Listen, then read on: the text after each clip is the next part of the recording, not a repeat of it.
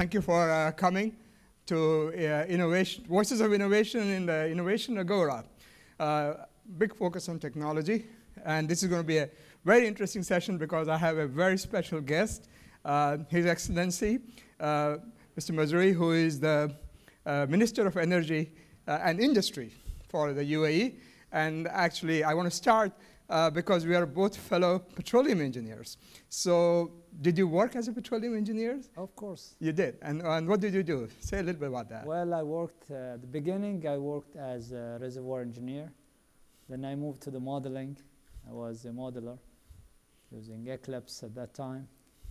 And then I moved to production operations. So kind of have seen the both worlds. So I have to be careful not to talk too much about because you can catch me on that. No, well, it's been a long time. I know, same here. Let's talk about what is going on in the world of technology. If you remember, in 2014, price of oil went down very significantly, and I think the thinking in the industry was, particularly here, but I think around the world, that technology is going to bring the costs down and all that. So give us your perspective on how you think technology is done globally, but also within UAE. I think it did. Of course, it was not the first time that oil prices goes down. Yeah. We have cycles always. But I think what was interesting is that here in the United States, where the shale production was booming, and you had that crash on prices, I think the question was, would the technology help so much so that production can be restored again?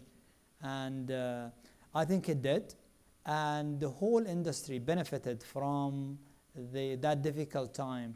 I think the average, if you look at the average reduction in cost, was between 40% in the deep water up to, if you take an average, at least 35% reduction. That did not only help the shale oil producers, it helped the deep water producers. It helped us even in the Middle East, where we managed as well to reduce the cost significantly. And I think that the role of data and the use of data and how we use data have changed dramatically. Nowadays, we're talking to data companies instead of talking to a drilling company or a completion company. It's enormous how much we can do utilizing that data and minimizing the human error.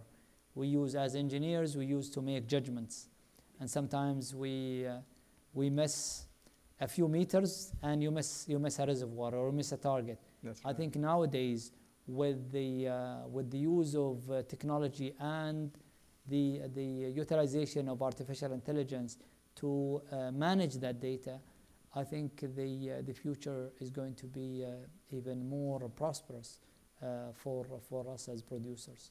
So UAE and the Middle East more broadly, your production costs are already quite low. Are they getting lower and you're improving, things like recovery? Say a little bit more about how you are applying technology in your own operations. Well, first of all, we try to link the different segments of the business, utilizing data. And in ADNOC, under the leadership of His Excellency Dr. Sultan Al Jaber, they managed to do so with the help of so many companies. So nowadays, you don't have any silos anymore. Yeah. You have the driller talking to the production engineer, and they are all in one data room. And that was not the case when you and I were engineers. As you remember, we've been... Yeah, geologists were kind of second class, And they do their job, they give us the data, and then they move. Yes. But it's not that anymore. I think ADNOC have managed to interlink the different aspects of the game. Not only drilling and completion, but terminals. When do you release that barrel? Is the market ready for it? Yeah. And timing is important, but also reduction of human errors, improving efficiency, and making the industry more resilient to moving in oil prices. We want to be profitable no matter what happened to the oil price. And I think that that can be done with the utilization of technology. Again, in Abu Dhabi, we have a conventional and a low-cost oil. Doesn't matter where you are. How do you see the future in UAE? You are applying a lot of latest technology. You see a lot of opportunity further into the future as the technology is also developing. Yes, we do, and we are also not only looking at the oil and gas, but we are interlinking the oil and gas into the energy, the bigger spectrum of energy.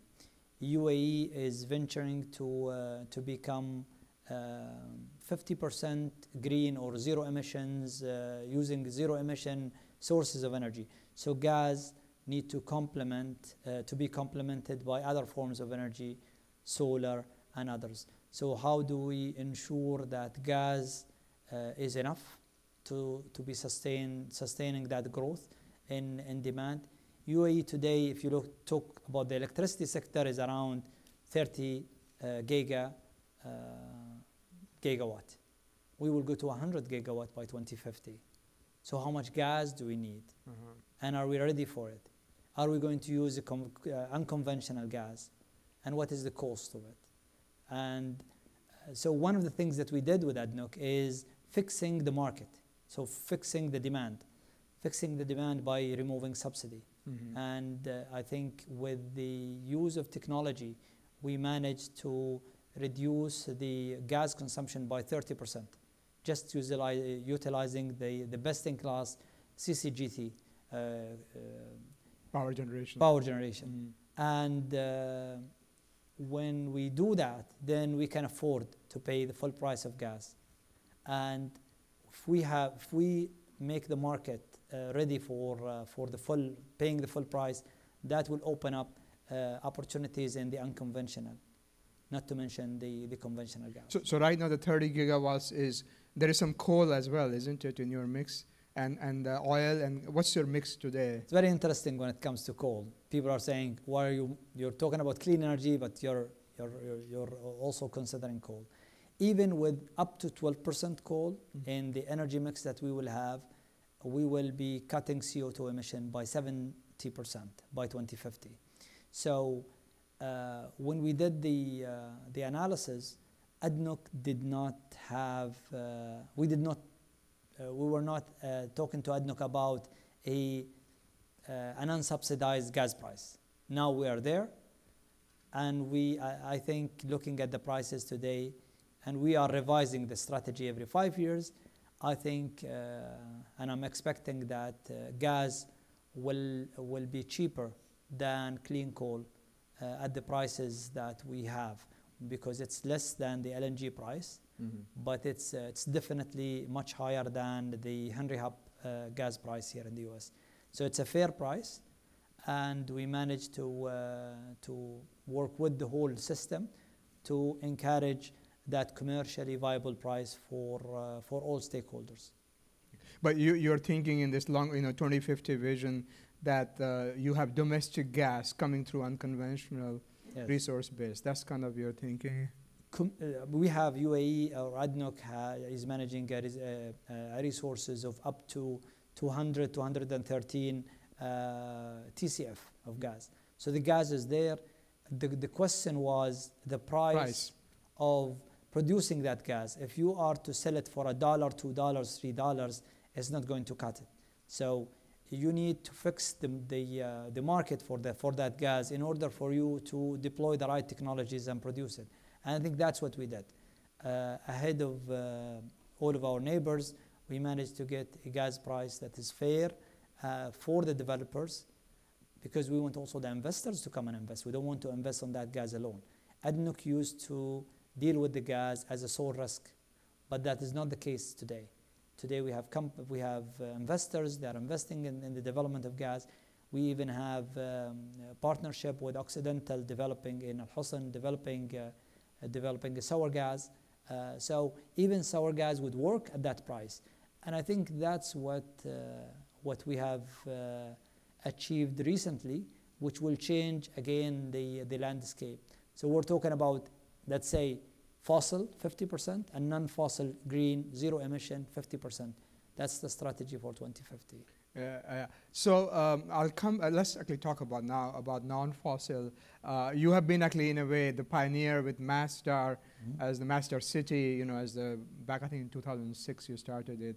So how is that coming along, and where do you think it'll go? Is it primarily solar you're thinking, or?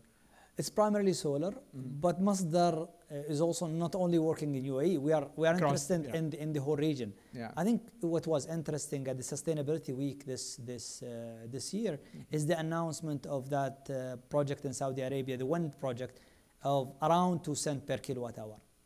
That's probably the cheapest wind price ever. And it's interesting that Masdar have won that bid.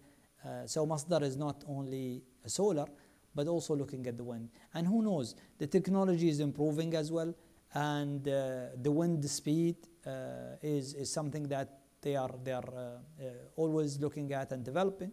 So who knows, maybe we would be positively surprised that even at a lower wind speed, those wind turbines could work and generate a reasonably priced electricity. If you grow the solar installation within the country to 50% is a big number. How do you see the solar industry? Do you think there might be solar manufacturing within the UAE? Or? We looked at manufacturing. The problem with manufacturing, you need a massive scale even if you have. So let me tell you first, where are we going? Yeah. Today we are around 30 gigawatt. Yeah. We will be 100 gigawatt by 2050. And out of that, 44% is going to be solar. Wow. Okay. So that's of the prices that we know today. If solar goes cheaper, then maybe it will advance more. So there is a healthy competition among those, and we're not subsidizing any form of energy. So it's interesting to see every 5 years when we revise that strategy, which form of energy is advancing more than the other. But we decided to be ready for ADNOC to be ready to fully supply the whole country with gas, to become self-sufficient by 2030. And that's a target that is impossible to achieve if you're not liberating or removing all of the subsidies that they used to give to the other forms of energy. So it's working, and we believe that there is a massive number of projects coming to us to UAE in terms of solar, 44 gigawatt, of which we only have around 3 gigawatt under construction today. So we are just seeing the tip of the iceberg. And so if you are a solar developer, time to be in UAE. Yes. Two other things related to sort of energy, and we'll move to other topics. One is energy efficiency. How does that fit into this picture you are painting for the future? Oh, it's one of the pillars. Without energy efficiency and thriving to achieve the highest energy efficiency, we will not be able, first of all, to afford the gas price that we were talking about. So I'll give you just a number. If you look at the average fleets in the GCC, it's in the range of 30 to 35% efficiency. This is a power. Those are the power station. Yeah. The gas turbines. And if you look at the latest today, we have 64% or 65%. So you're talking about almost double. Almost double, and you're talking about at least 30 to 35% reduction in the gas you need to produce the same electricity. Yeah. This is unfortunately the case all over the world. People are not thinking economically when they are keeping those old turbines. And I think now with the new technologies, the people are seeing the benefits of those new CCGT, and there is a shift toward replacing the older machines with the new ones. We think in UAE, we can cut the demand by 30% if we just change those. And that's one of the areas that we are progressing very well in our strategy to achieve it. And that would save us 30%. What does that mean in terms of protecting the environment as well? So you are reducing the emissions by 30%. Yes. Because you are burning less gas. So we think it serves us in both ways, cutting the emissions, but cutting cost as well. Yeah. One area we haven't touched is oil. And how are you doing market reforms in oil in terms of price subsidy? Are you also trying to eliminate that? And we did that in 2015. 2015 completely eliminated. Completely. Now everyone who sells gasoline and diesel makes money in UAE. So there is zero subsidy. There is actually profit. And we did that formula with as a regulator, as a government, together with the distribution companies, and we provided a profit margin for them. And the moving elements on the pricing is the price in Mediterranean, for example, or Singapore. So we take those benchmarks that are moving daily, and then we add them together for a whole month, and then we divide them by the days, and then we add the fixed elements, which are the transportation and the logistics of that distribution logistics. So it's a fair formula and a fair system, and it has been working. So do you see a change in demand as the price goes up or down? Yes. Or you do see it? Yes, I think the demand went down. People are now more wise. When the prices goes up, you see them drive less. When the prices when it's cheap, they go to the norm. But I think there is that realization. Also, there is from the cars manufacturing, they are also now considering the efficiency, putting stars. So people are wise when they go and buy their cars. Is it a 4-star or 3-star? How many gallons per kilometer or mile? So that's something was not there before. I mean, before the liberalization, because it was the same price. So why would you care? So people think, well, it's going to be more expensive to keep that car. And you start to see also some other form of cars like EVs. You start to see EVs increasing in UAE. You start to see as well diesel cars. So there is a realization that the price matters.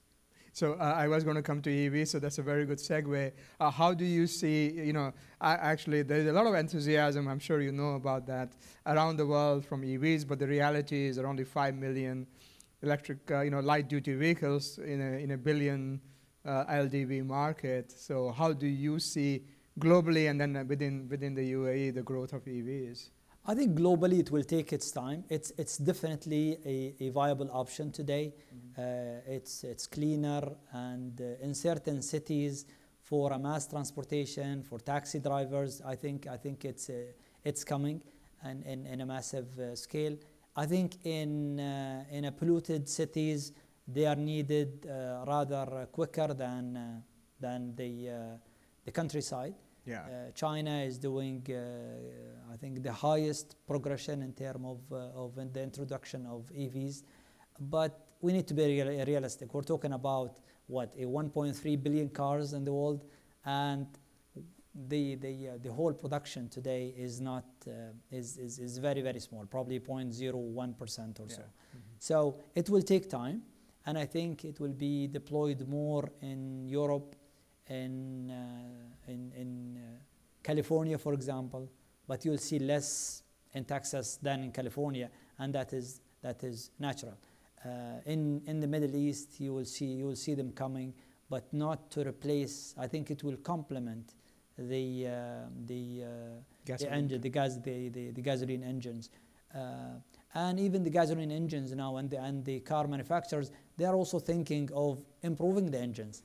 They were kind of relaxed before, and now they are trying to improve the hybrid and trying to find more solutions. We see hydrogen cars as well.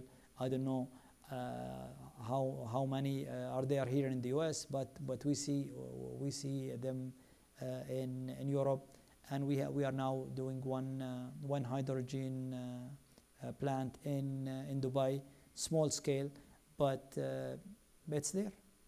So you are, I mean, in terms of, since you are a big oil producer, does it worry you, the EVs coming, or?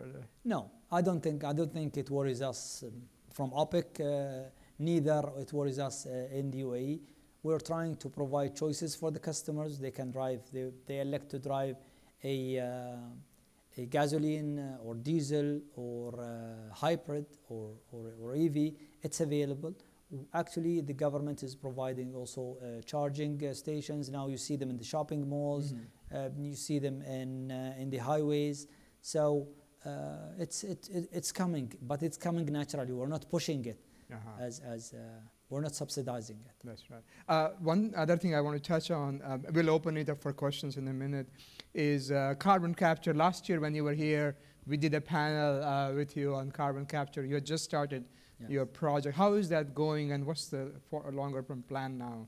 It's going very well, and now ADNOC is considering more, to increase the number of those projects. As you know, we are utilizing the CO2. We're not just disposing it. That's right. And the miscibility of that gas has been, we've been monitoring it, so it has been successful, and I think that will drive more projects to come. There are at least 2 to 3 projects on the plan, and ADNOC is taking the lead on those projects. And we believe that with the right incentives in the future, carbon capture can be a solution to reducing the CO2 emission. These new projects, are they, what is the source of CO2? Is it power plant? Because this one is a steel plant. It's a steel plant. They are mixed. One of them it's coming later is a power plant. Other are industrial. And also we are trying to look at the plants that we have within the ADNOC groups, instead of I see. So we're trying to have the decarbonization within ADNOC rather than just trying to solve the problems for others. And I think gradually we're going to the power plants. But as a target for the whole country, we are targeting to reduce CO2 emission by 70% by 2050. ADNOC and the methane is one of the issues. The methane intensity in ADNOC is one of the lowest. Coming down. It's 0.01%. So very few NOCs or even IOCs have such low number in methane. And that was driven because we started early back in 1995, the Zero Flaring Initiative. So we started before the industry. Yesterday, Fatih Birol was here, sitting in the same seat, and he made a very big push for carbon capture. He said that carbon capture is critical for meeting any kind of climate goals globally. It wasn't specific to a country. I mean, what do you think? Would you agree with Fatih on that front? I think CCS and CCU are important. We need to increase the number of those projects, but also, we need also to put the priorities right. Now, I don't think it's acceptable to have coal power plants in countries like the US. You have plenty of gas. I think we need to see those plants closed as soon as possible, replaced by the latest CCGT. High efficiency. You will reduce the emission faster than capturing a CCSU or CCU, but they go parallel.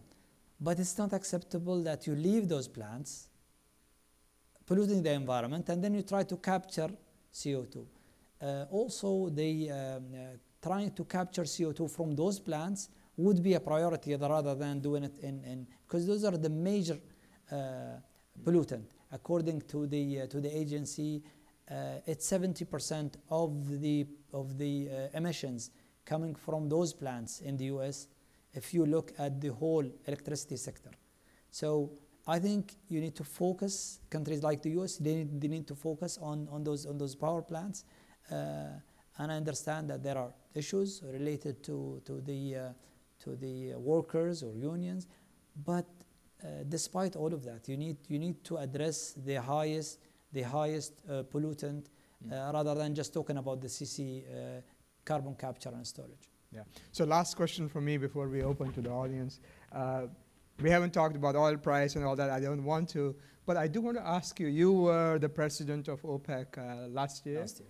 Yeah. So kind of your experience of that, because it must have been fascinating, to be dealing with so many multiple different constituencies, different objectives.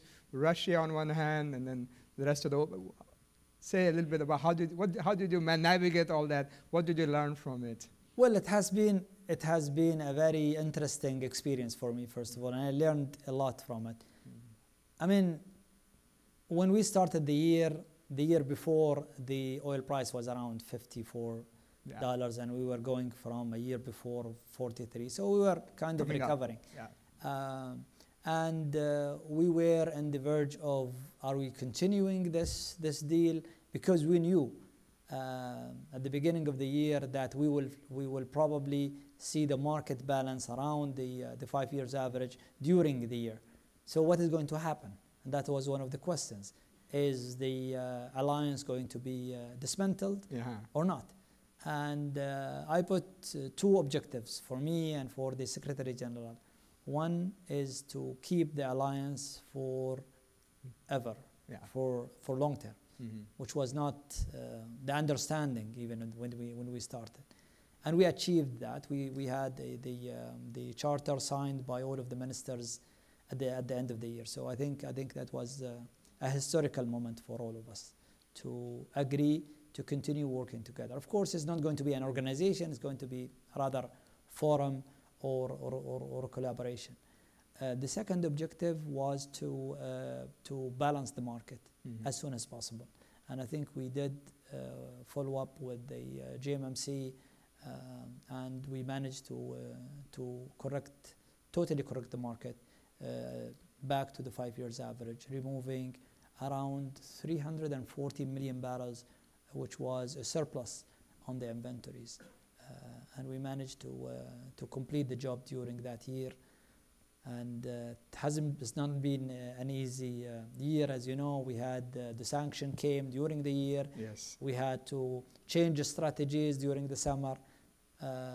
But I think I was lucky, having a very good and capable ministers at the GMMC, both Minister Al-Faleh and Alexander Novak. They helped me a lot to maneuver that year and deliver a good year to the industry. And some people in the audience may not know it, that presidency is alphabetically, so now you have a few years before you come back up. 14 years. I'm just kidding you. So we will open it up for any questions from the audience. Please keep them brief, and we'll see how many questions we can get. So right here, Dr. Sam. Thank you very much. Very interesting subject, especially for me. First time to know both of you, my familiar friends, and from the reservoir engineers, especially for the minister is a modelist, even do the modeling for simulation of the reservoirs. And as you know that I used to work for SMPC about 30 years. So I feel that we have a common language. And also you talk about the CCUS and the CCS, and especially for the UAE taking the lead for this the capture and the utilization for the EOR. I feel that is really encouraged and leading. And 10 years ago, I worked for the company as the president and CEO for the oil companies. At that time, I already considered use the CO2 to have the EOR, enhanced oil recovery. But my managers and engineers report to me, difficult. I asked them why. They said, if you use the CO2 and then you inject the CO2, because nearby our oil fields, we have a reservoir, have about 20% of CO2. So I consider you that one injection increased the enhanced production. But they said, if we use that one, only 6 months. And then for the casing, tubing, wellhead, and the BOP, all are damaged. and because of the corrosion reason. So that's the reason why if you want to use the CO2 for the EOR, and then you have to have special set of this from the wellhead to the down, all this. Otherwise, this will damage. And also cost-wise, it's a lot of the expensive. So that's the reason why many companies want to use, cannot use it. So by this one, after the report to me, I feel that is it. Now today I find out two specialists in front of me. So I ask this technical question: how you, at NOC, solve this issue and improve this and prolong these downhole equipments and make this more economic. Thank you very much. Thank you, Sam. I think definitely it does not work in every reservoir, and you need to look at the characteristics of the reservoir and select the right materials for it. But technology is evolving as well, so it wasn't something that we thought it will work just like that. We did some piloting at the beginning, and after testing it in the pilot, we decided to go and do the project. It has been successful, and we welcome you to visit if you want, and then we can have the engineers discuss more of the meteorology and what materials they use and all of that. One word. In that case, if I have a chance to visit your office, your engineers, I will use the chances for IEF to elaborate, let all the companies know that how you do it, and make this a public. Thank you very much. Okay, we'll go, Your Excellency, there. Yeah, please. Thank you. I'd like to know if you could elaborate a little bit more on what technologies are you specifically using to produce oil and gas in the Emirates, and what strategies you are currently doing in order to foster innovation within ADNOC or your government? Well, we have the conventional, of course. I mean, UAE has been producing since the 1950 or 1960, the first shipment. So we've been producing oil and gas conventionally. We ventured into developing a high sour reservoir for gas, and now we are with high sulfur content. So that was one of the challenges, and Occidental is working with us on that challenging field. But we use water injection, we use gas injection as an EOR mechanism of production. We have offshore, onshore, so it's very difficult to say that we have a very specific technology. I think it's specific in the sour gas, but we have one of the lowest, if not the lowest, technical cost in the world, producing efficiently and with high HSC records. You have been quite a leader in EOR, from what I understand, yes, right? Because you started it quite a while back. It's not something you have done the last few years, is it? And the challenge for the IOCs is to achieve almost 70% recovery, ultimate recovery. So that is not easy.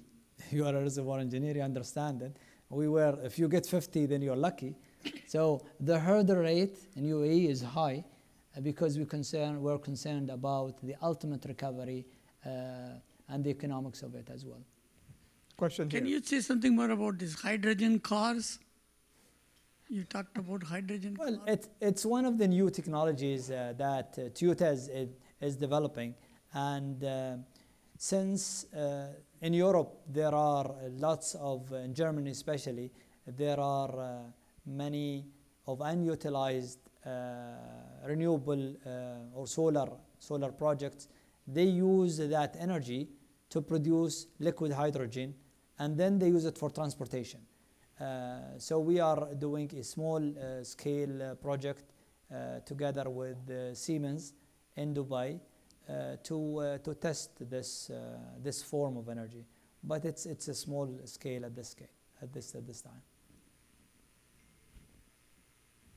So Your Excellency, maybe I asked the last question, which is not related to energy, but the fact, as I understand, you will be hosting the Special Olympics coming this week, I think. Yes. Can you? I mean, this is quite interesting. First time in the Middle East. Can you say as to how did it happen and what you plan to do? Well, we are really honored to host the Special Olympics. I think the leadership in UAE pays special attention to those we call them the determined.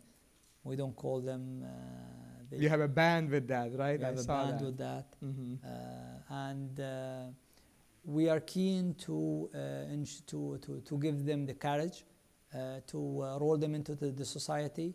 We believe that they are not less than any one of us, and we want to give them the opportunity and the support that they need to in the society. So it's not only the Olympics itself, but there are so many initiatives that we are doing, especially for them.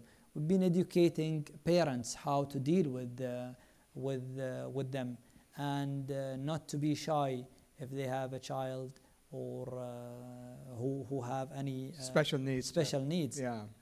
They need to be given special care, and His Highness Sheikh Mohammed bin Zayed, the Crown Prince of Abu Dhabi, he is keen on giving them the support, and he called them the heroes. So we are very proud of hosting the Special Olympics, and we really discovered a lot of talent just dealing with them. Yeah. Your Excellency, thank you for being here. Thank you to do this in your very busy schedule. We know we have put you to more work tomorrow as well, so it's great to have you here. Please come back next year. You'll only be 13 years away from the OPEC presidency by that time, and we'll love to have you. Please join me in thanking. Thank you. Thank you very much. Thank you. Thank you.